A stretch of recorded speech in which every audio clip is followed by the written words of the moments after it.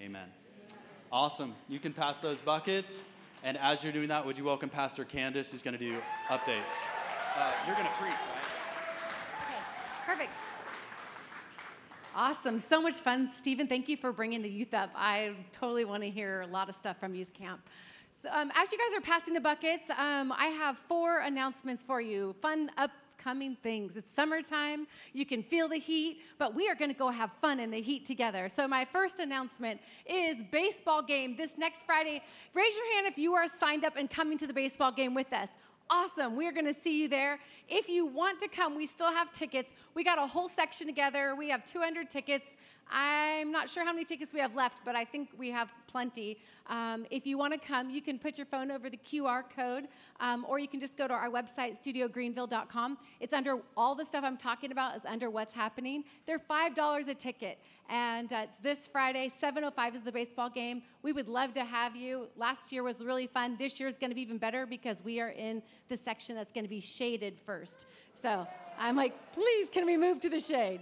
So that's happening. And then the next thing is on August 5th, we have a water park night. So everyone is welcome, whether you have kids, whether you don't have kids, whether, as long as you have, you're able to get there. We would love to enjoy the water park together. What better thing to do when it's so hot? So that is going to be at Discovery Island on August 5th. It is a Saturday. It's 2 hours, and it's, once again, that's $5 as well. To buy your tickets, you can put your phone over the QR code or just go onto studiogreenville.com.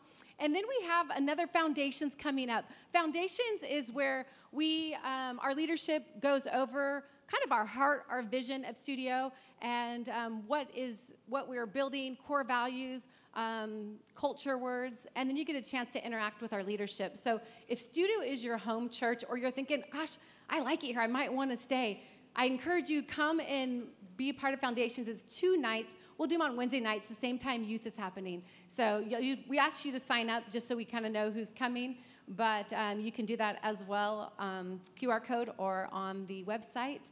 And then our next one is, we are going to be starting small groups again. We call them Studio Homes, and we'll start them probably towards the middle of September. We will launch them to everybody because we love gathering every week. We love growing in the Lord, worshiping together, but we really are passionate about just getting deeper in our faith, but also in relationship, because we want Studio to be a place where you can come, you can belong, be known, but also be launched into your destiny. Because I believe that there's so much destiny in this room and things that we're called to do individually, but you weren't called to do them by yourself.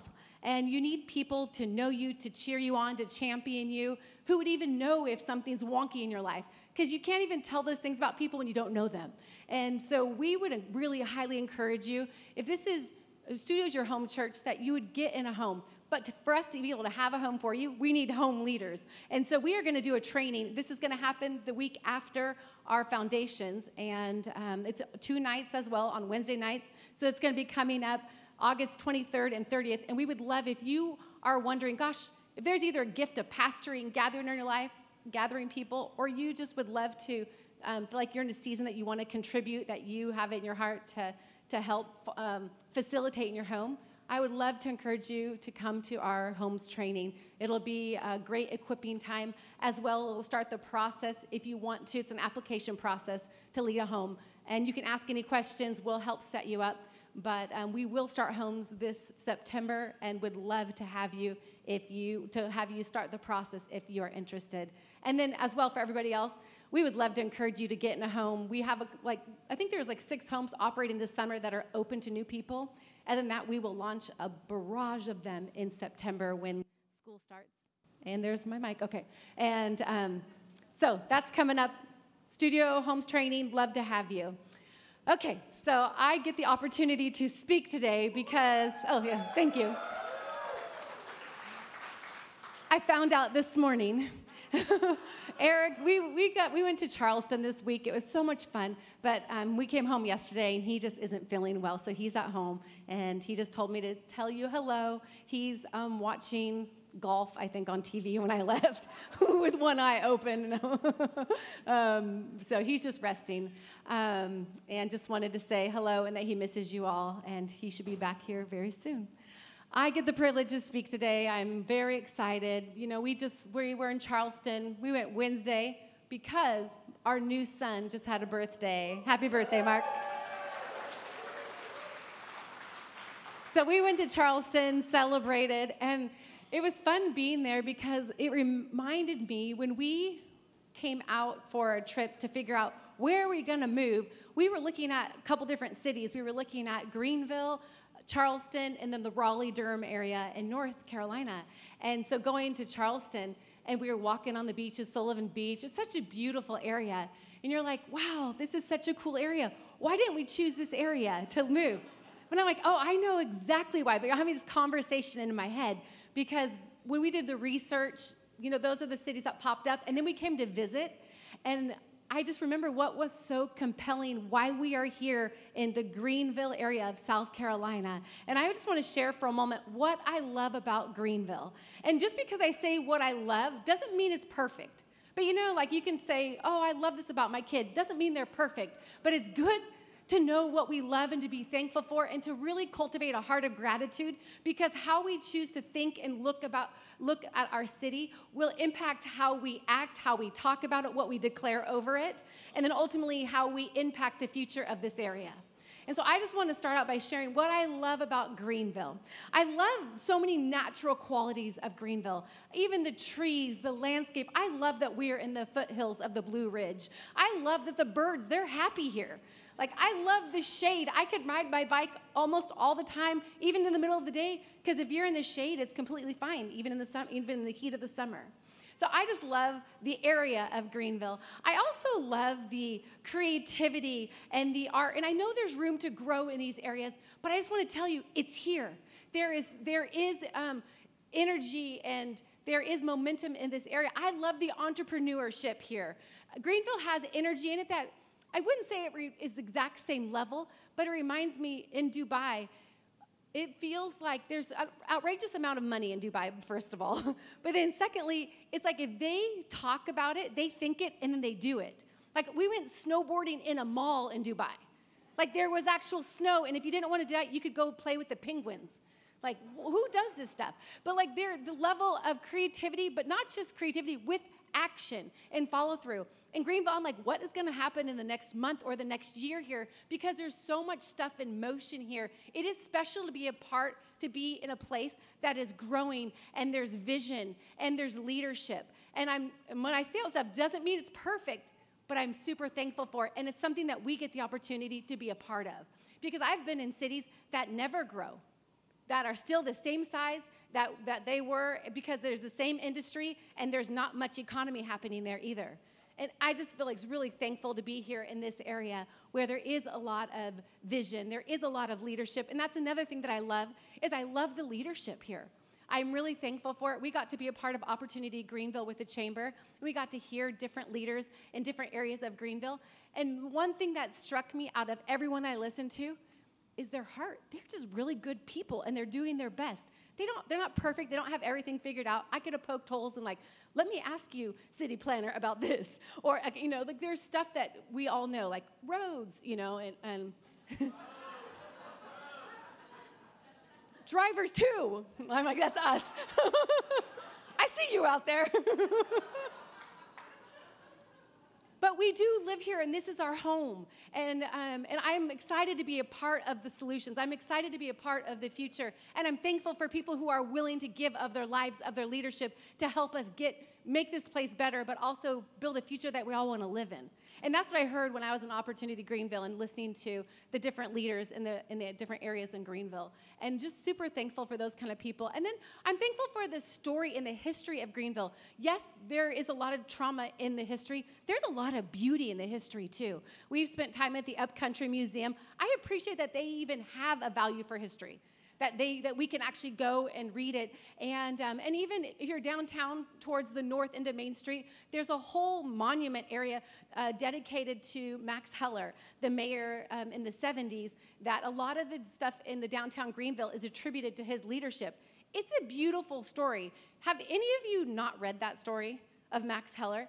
If you haven't, I highly encourage you to do it. It's on like this, I don't know, circular wall set up, and it's basically in the 70s. He was mayor for, I think, for 7 years, and he came over from Austria. He was a Jewish man who came over as a young man from Austria with under $2. I don't know, it was like $1.60 or $1.80 in his pocket, $1.80 or 60 cents in his pocket. And he came here because in World War II, because the Nazis fleeing for his life, and ended up working, and he became mayor. And a lot of the vision and stuff that we enjoy downtown in Greenville is attributed to his vision. And it's just exciting to see people who give their lives for what they believe in, but he was also a lover of people when you read just about what they attribute to him. And he worked at having integrated leadership in the council. But you think about it, just the kindness of God and the sweetness to send a man who was fleeing for his life because of his ethnicity came to a city in the South.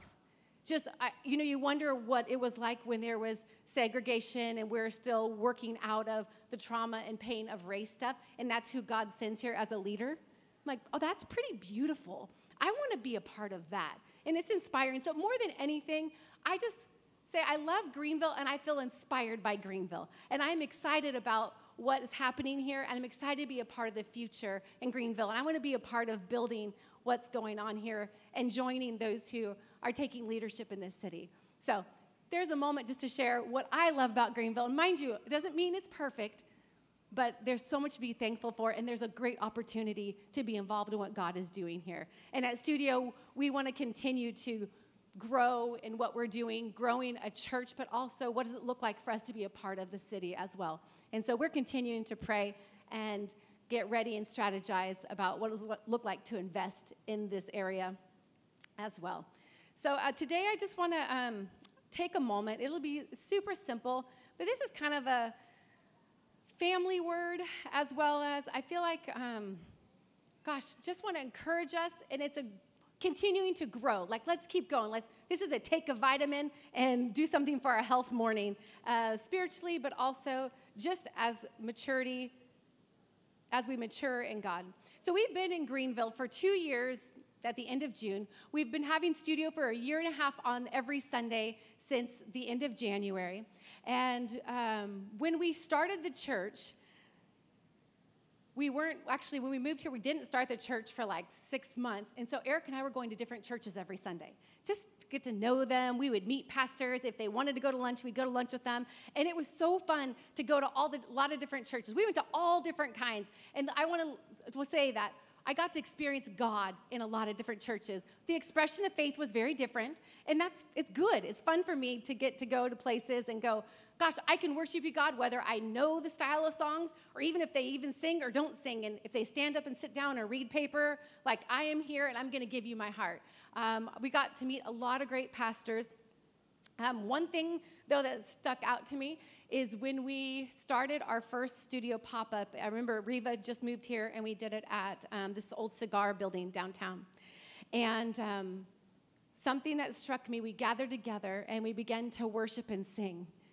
And I couldn't even contain myself because the presence of God was so thick and right there. My heart felt so tender. And I'm like, wow, we've been going to all these different places, but what is going on here? How can we worship? And there's so much passion. The people that God has brought here are so hungry for God, and there's so much passion, and it has been super special from day one.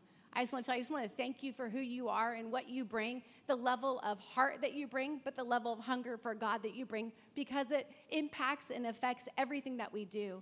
And so from the moment we started, it's just been very passionate and just high caliber people as well.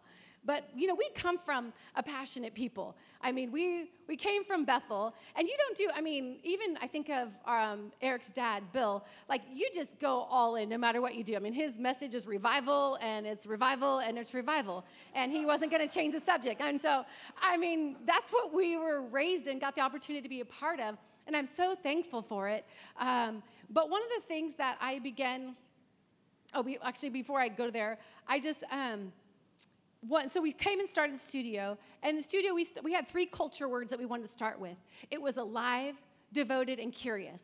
We said that we are alive in God. Like, that's who we want to be as a people, that we are saying yes, but we'll take everything that God's given as well. Fully alive, not half dead. We are here fully. And then we're also devoted, fully to God and to each other. That when we say yes, we are saying it wholeheartedly, fully devoted. And then the other one was curious disciples, that as we follow Jesus, we're not going to pretend that we know everything and that we're still alive and breathing, and we're going to stay curious about all the things of God and what he's doing in the earth and just continue to be learners as well. So those were our 3 culture words. And then one of the main pillars that we wanted to start with, and we have multiple ones, but one of them is we aim to be a multi-dimensional community. That was a big set of words that we put together that we're like, what do we mean by that? It was culturally, ethnically, but also generationally. Like, we're not just diverse. It's not just a couple things. We really have a heart to gather multi-dimensional types of people. And I tell you, Studio, you have done a good job because you are all very different. And we're growing in different areas. I say culturally and ethnically, we're continuing to grow, and I'm thankful for that. I didn't realize, even when we set this up, we're still learning about the area. I didn't realize that when you go to churches that we would go to all Latin churches, and Eric and I would be the only, and Tanasha, 3 of us went together. We'd be the only non-Latin people. And we would go to an all-black church, and we'd be like one of the 4 people that are not black. And then we'd go to an all-white church, and Tanasha would be one of the only people that was that was black. And just, it was such an experience because I've had not been to so many churches in the South. There were a few that were intermixed, but there are norms here. And so it is interesting that we come here and we're like, we actually are passionate about multidimensional, of all coming together. I think it just makes life more exciting. You know, and I read Revelation 7:9, and I get excited. I'm like, that's what we're going to be doing in heaven. Revelation 7:9 says, after these things I looked, and behold, a great multitude, which no one could number, all nations, tribes, people, and tongues, standing before the throne and before the Lamb, clothed with white robes, with palm branches in their hands, and crying out in a loud voice, saying, salvation belongs to our God, who sits on the throne and the Lamb. We're going to be doing that in heaven. We're on the earth right now. I want to do it with you now. So there's something burning in our hearts, and we're in it for the long game. If you don't see it represented right now, don't worry. We're not done. We're just getting started. We're a year and a half old. And I just want to thank you as well for continuing to be on the journey with us, because I understand it is a journey, because we didn't start out fully having everything built out. We're still continuing to add things a little at a time. But I also realize that it requires a lot, this multidimensional thing that we're like, yes, we're doing this. And then coming, and it's not just because we're in the South. I think it's because we're humans.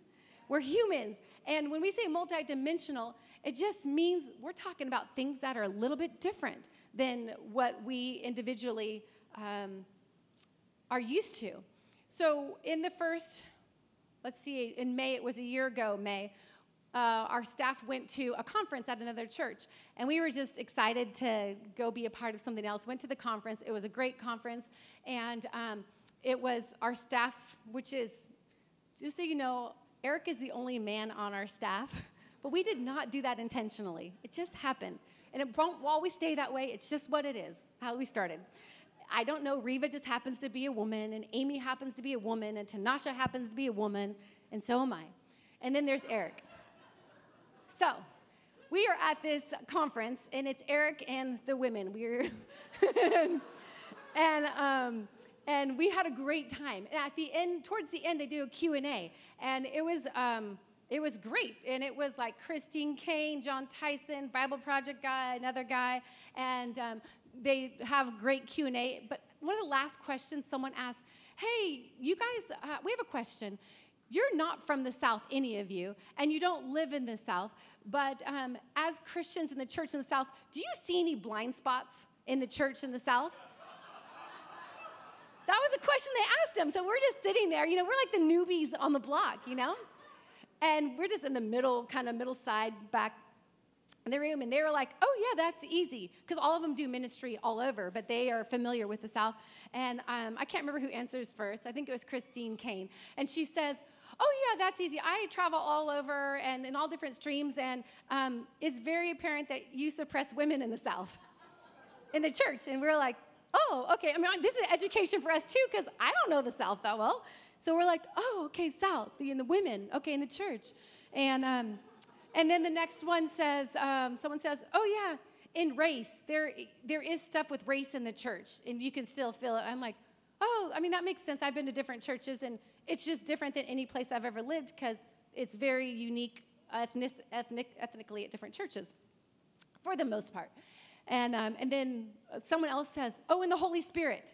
In the church, the Holy Spirit is not really that welcome either. And they're like, oh, okay. And then Christine Kane adds, oh, yeah, and I travel around, and God has just made my ministry more to all different types of streams and churches. And I've noticed that wherever churches suppress women, they generally suppress the Holy Spirit too. I'm like, oh, okay. So we're sitting there like, whoa, this is where we moved. Wow. And then we look down the road, and I'm like, there's Eric and all these women. And then I'm like, wow, and 2 of us are black. And I'm like, huh. And we love the Holy Spirit. Look where God placed us.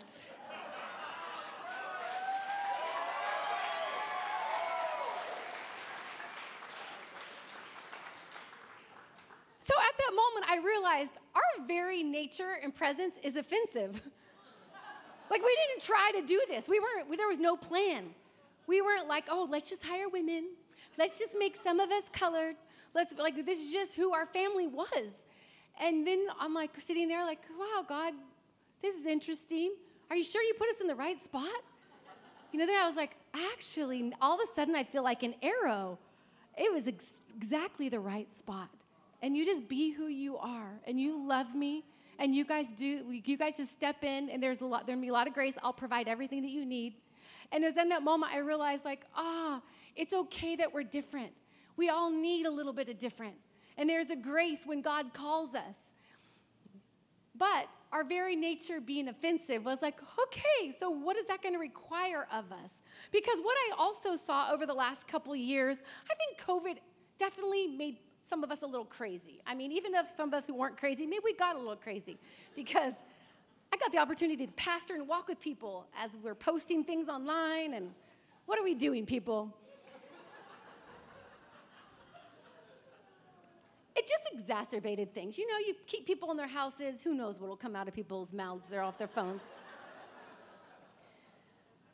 But one thing that I got concerned or just wondering, I love that we come from a passionate people. We are a passionate people. Like, I'm not going to deny that, and I don't want it to diminish.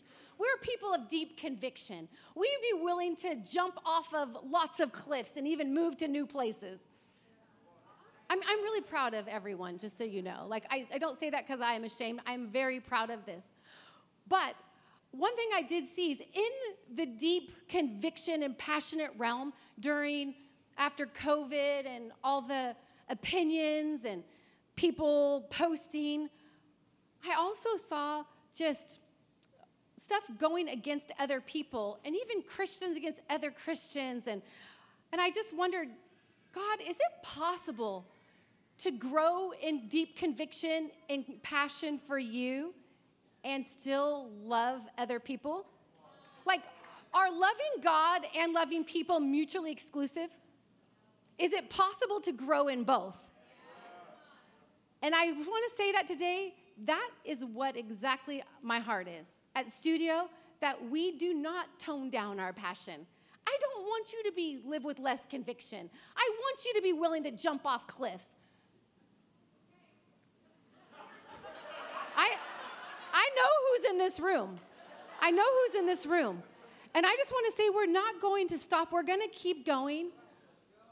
But I do want to say, I think we can do it and still increase our love for humanity and still increase our love for each other. But I do believe, and I can feel the stretching. I can feel the stretching because, Studio, you are multidimensional. Do you know that a lot of you come from a lot of different streams in the church? Some of you are very comfortable with the things that we do, and when people scream and cry and do whatever, and some of you are like, What is going on here? This is a little weird. It is very weird. I don't know if you know, God is actually kind of weird. And when he comes and touches you and feels you and you get love like you've never experienced before, it's sometimes hard to be like, I look so self-controlled and normal right now. You see, hearing it a little bit in our youth when they're talking about what happened at worship. Those girls, thank you very much for being brave enough to come up here, by the way.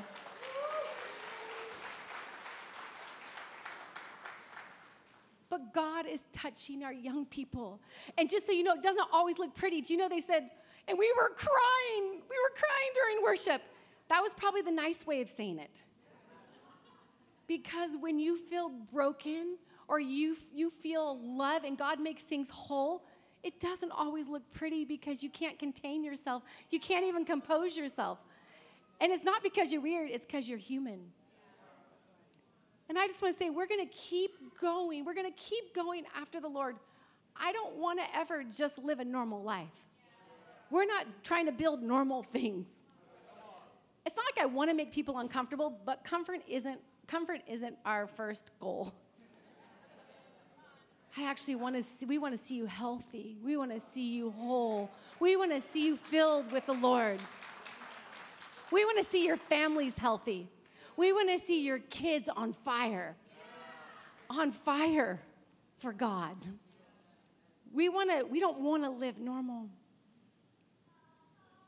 But I stay with the same question. Is it possible to grow in our love and our conviction for the Lord and still love and grow in our love for humanity?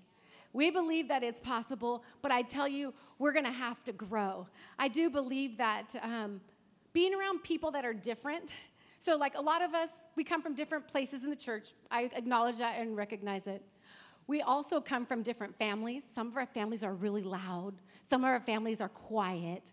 Some of our families are really artsy. Some of our families are sporty. I mean, we can go in every direction.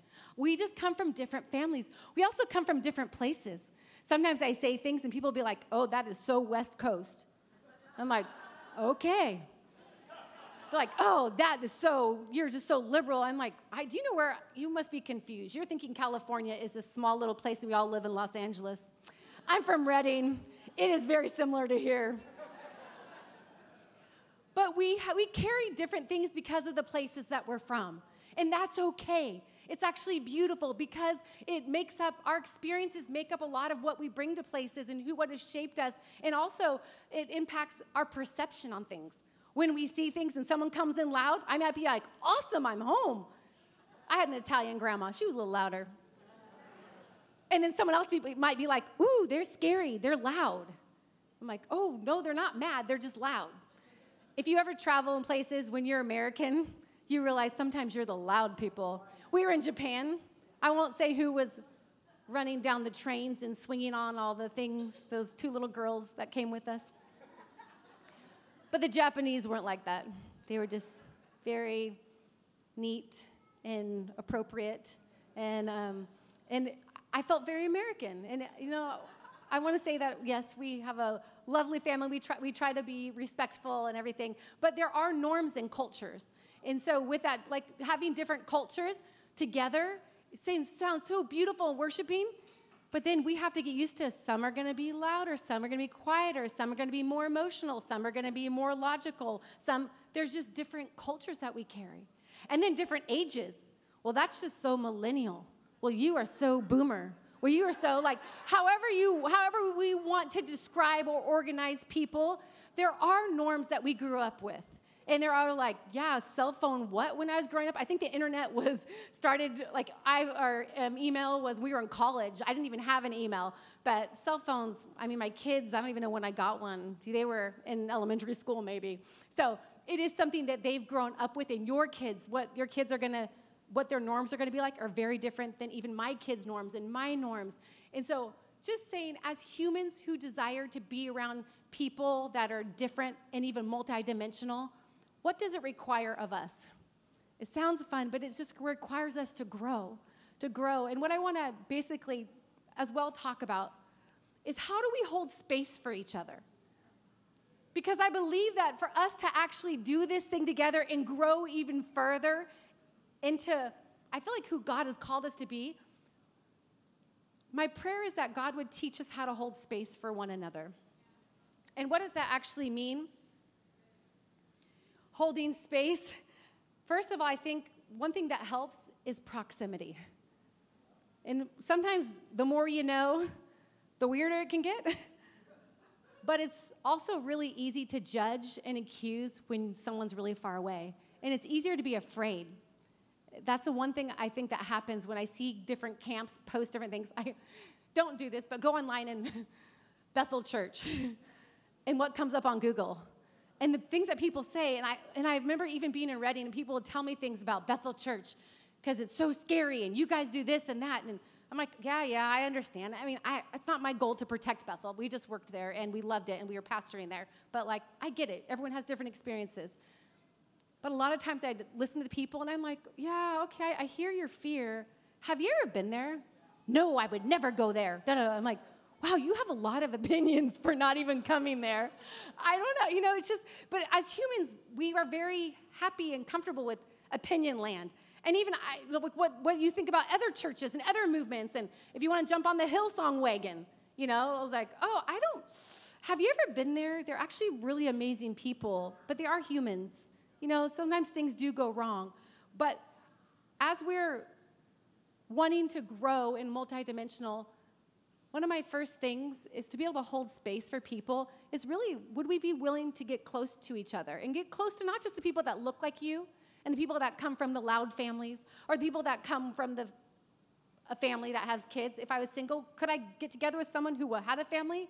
Or if I had a family, could I invite someone who was a single with me? Or if I was in my 20s, would I have room in my life for someone who was over 60? I mean, you name the direction of how different you want to be.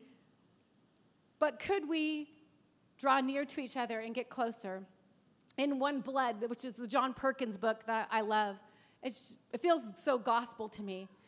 But there's a quote, an African proverb, and it says, "When I saw you from afar, I thought you were a monster. When you got closer, I thought you were an animal. When you got closer, I saw that you were human. But when we were face to face, I realized you were my brother." And the thing about people is we're all human. I haven't met a person that wasn't human. And from afar, you could look perfect. You could look extra messy. You could look like a lot of things. You get closer, and sometimes you just realize people are doing the best they can. And even at our best, sometimes we still lack, and sometimes we still smell. But we're doing the best we can. Can we have grace enough to hold space for each other, even in our differences, and even when we don't understand? Because we often fear what we don't understand. So I would ask Studio if we could continue to grow in even areas that we might be afraid of, where we maybe have previously judged or accused. When you judge or accuse, you're not looking like your father. That's not Jesus. So when we want to, and there's places in our lives, and we might not even realize where we've judged and accused. Those things sometimes don't come up until you realize, why do I feel so weird here? Oh, I don't actually like anything here. Why don't you like it? Oh, because, well, like I was getting on a plane once. Here's my own confession. I was getting on a plane. I forget we were going somewhere in Europe, or maybe we were coming home from Europe. And on the plane, there was an Arab man with a couple Arab men with head wraps, turbans. And I'm like, great. Well, this was after 9/11. And I was something maybe nervous. And I think I had my kids with me, and I thought, oh. And then I saw they had family, and they had kids with them. And I was like, oh, good, they have kids with them. I feel better. And like, what is that? I had fear because of something that happened, and I projected it onto them, and I was playing right into the same accusation, judgment that I don't even want to be a part of. But I didn't realize it until I was like, why am I nervous, and now do I feel better? Oh, because I just played along with what everything else that the media was saying and what I chose to partner with. So sometimes we might not realize where we have fear. But what I want to ask today is, could we ask God to grow us in this area? And when we realize that we're partnering with fear, or we put walls up, like, oh, whoa, did they just say Holy Spirit? Put the wall up. They're crazy. Or did they just say they were Baptist? Whoa, you don't know that. Like, just put the wall up. Like, could we lower down our walls a little bit? But I know that we need God's help to do this. Because there are reasons we have walls. It's not because we're crazy. It's because we maybe had a bad experience or something was scary that you saw from afar or heard a story. But for us to be the body that God calls us to be, we have to lean in. We have to get closer together. And there's 3 things that I want to encourage us with, and I'm going to close, I do believe that one of the things we're going to need to grow in is humility. For us to actually be the body, 1 Corinthians 12 talks about the gifts, diversity, and unity in the body, that we're all members of one body. There's one Spirit, one God. I'm like, that's what we're doing here. And we only know in part. Can we grow in our humility to know that we only know part? Like, we might not know the whole thing. Jim McNeish, a coach that we've been working with, a Scottish coach, his definition of humility was super impactful to me. His definition was, humility is having an appropriate relationship with my opinion. It's like, oh, I need to grow in humility. To know, like, yes, we have opinions. Can we have an appropriate relationship with our opinion? We might not know everything. So humility is the first one. Second one is, can we grow in our curiosity about other people? Like, maybe we don't know it. Maybe we don't understand it. But can we be curious enough to find out, like, what is your story? What do you think? How do you see things? Wow, I'd love to get to know, wow, what kind of food do you eat? Maybe I could try it. Could we be curious about each other? And then lastly, in our ability to grow in holding space for each other, is learning to triangulate truth. Truth meaning, if I know that I see in part, like I have a perspective, and my perspective and my perception on things is because I am from Northern California. I'm from colder weather. When you add humidity and heat, I just get a little bit weird already. Things start looking weird. Gets blurry, it's sweaty. Already perception starts to play in, you know. But if I can recognize and have enough humility and curiosity and know I might see things uniquely. And because I was raised in the family that I was raised in, I had an alcoholic stepdad. I mean, there are things that really affected and shaped who I am. When I go through an experience, would I have enough humility to triangulate? Meaning, gosh, that was really weird. That bothered me when they came in really loud. Reva, can I ask you a question? When they came in really loud, was it scary to you? Candace, wow, thanks for asking. No, it wasn't scary at all. I was with them before, and they were just really excited and happy. Oh, that's really helpful to know because it reminded me of my alcoholic stepdad who would come in the room like that and slam the doors. Wow, I had an experience. You had an experience. You left with one perception. I left with another. Wow, let me look over here. Julie Kennedy, you were there too. Can I ask you how it was for you when that went down? Oh, yeah, it made me a little nervous, but no, I know who they are, and they were great. I know, I'm not worried at all. Wow, I have a little bit of a wholer truth from one experience by being willing to ask 2 other people that were there as well. But actually have enough humility to know mine wasn't the only experience there. So as we come together to be a multidimensional community, Studio, I just want us to continue to grow in our conviction, our passion for the Lord, but also for each other, that God would expand us and increase our ability to hold space for each other. Will you stand with me right now? And Michael, would you come up on the stage? I'd like to invite Michael Leckleitner up here. Michael, yeah, give him a round of applause. I was looking at on Instagram, and I saw a picture or an artwork that he did, and I was reading the description of it, and I thought I would love Michael to share this artwork and even to share what was in your heart behind it as well, because I just felt like it's part of my heart as well. So I read this book, Art and Faith by Fujimura, and he talks about common ground and a variety of experiences, and so I've got all kinds of trees, different sizes, different shapes, different types, but one soil, one ground. And for me, I recognize that my brothers and sisters are much different than me, and I value, when I look at the woods, the diversity, and I value the diversity that God is building within our congregation. And so this is my attempt at capturing that. And what's interesting, when I was talking to Michael briefly before, I was sharing just a little bit my heart about coming together and even being able to value each other and even our experiences, sometimes how we put walls when we have experiences or hear things about other people or churches. And you were even sharing just briefly, like your own experience with Catholic. Would you be willing to share that? I grew up Anabaptist Mennonite, and we had a book about yay thick, yay big, and yay big called Martyr's Mirror, and it chronicled all of my ancestors who were murdered by the Catholics in the 1400s, 1500s.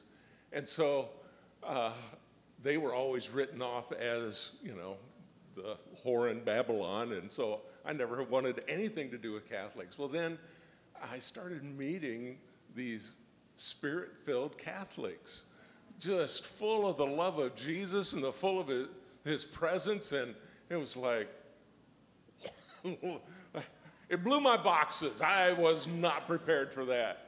But man, they've become, I have been so enriched because I was willing to open up that part of my life. Yeah, and my hope is that as we're closing today, if you want to grab a hand of the person next to you, I actually feel like we know there's a blessing in unity, but I also know there's a cost. There's a cost when we say we want unity and we want to move forward together. It actually requires more of us. And the thing I know about God is he's such a good provider. Yeah. Holy Spirit, you know what it says in the Word? That the Holy Spirit is the one who actually puts the love of God in you. Holy Spirit. And it says one of the fruits of the Spirit is love, joy, peace. I mean, that's, the first one is from the Holy Spirit. So today, I actually just want to pray and ask that the Holy Spirit would help us, that he would grow us in our capacity to hold space for each other. And Michael, would you be able to pray for us? I'd love to. Yes. Father, I just want to thank you so much, Lord, for your heart being revealed and being released in our midst, Lord. Lord, your word says that in Acts, great grace was upon them all. And Lord, I pray for a release of that grace upon us, Lord. Grace, Lord, to extend the hand, Lord. Grace, Lord, to embrace the differences, Lord.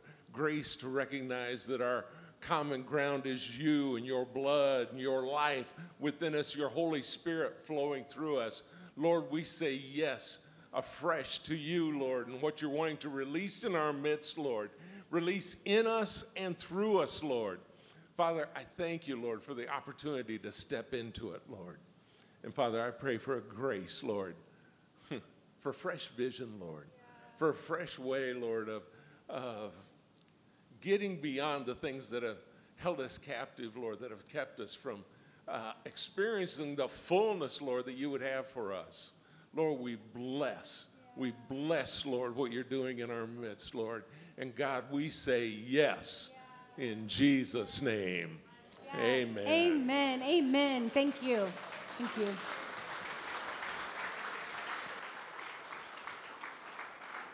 And before you move, can I ask any home pastors, home leaders, studio leadership, if you could move to the wall on my right? We love to be able to pray for you. If you are here and you would like more prayer, if you are battling sickness in your body or you need healing in your family, or there's anything that you'd like prayer for, we would love to pray for you. We have a team over to my right, and they would love to pray for you.